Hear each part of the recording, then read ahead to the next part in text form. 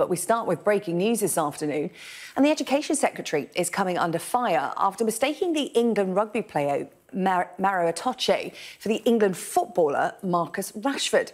Gavin Williamson told the Evening Standard newspaper that he had met Mr Rashford online. But the minister's aides later told the newspaper that he had, in fact, been speaking to Mr Itoje. Well, let's go live to Westminster and our chief political correspondent, John Craig, who's been following this story. And, John, this is awkward for so many reasons. Lots of reasons, yes. I mean, the beleaguered Mr Williamson, the Education Secretary, is top of every MP's list for the chop in a reshuffle whenever it comes. But this blunder certainly hasn't helped him. So what has happened here is that Mr Williamson, the Education Secretary, under fire over school closures, exam fiascos and so on, has mixed up, it appears, two top campaigning sports stars, the footballer Marcus Rashford and the England and British Lions rugby star Maro Itoje, tipped as a future England rugby captain. That's Marcus Rashford, the Manchester United star. That's Maro Itoje, who was with the Lions in South Africa recently. There he is in his Lions shirt. So Mr Williams said he'd met Mr Rashford on a Zoom call. He said that he seemed incredibly engaged, compassionate and charming. Then he had to shoot off. Well, later, Mr Williamson's aides revealed he actually met not Mr Rashford, but Maro Itoje. He has campaigned to bridge the digital divide in education, whereas Marcus Rashford, of course, is school meals, food banks and so on.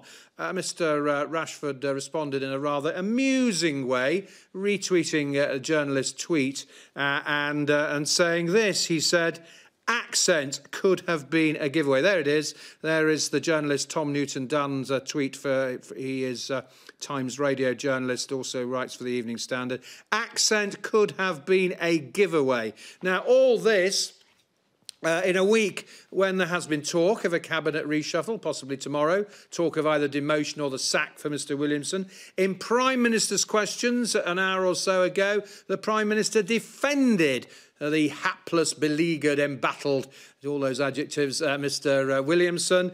He was asked by the Labour education spokesman Peter Kyle if he could put his hand on his heart and promise that Mr Williamson was the right person for the job and is up to the job. Well, Boris Johnson said the Education Secretary has done a heroic job, note the past tense, of dealing with a very difficult circumstance in which we've had to close schools during the pandemic. So the vote of confidence for Mr Rashford from the Prime Minister. But this is embarrassing for Mr Williamson. He's either been badly briefed or made a blunder himself, mixed up two top stars, very high-profile stars, a top rugby player, top footballer. Marcus Rashford plays for Manchester United and England, currently injured, however.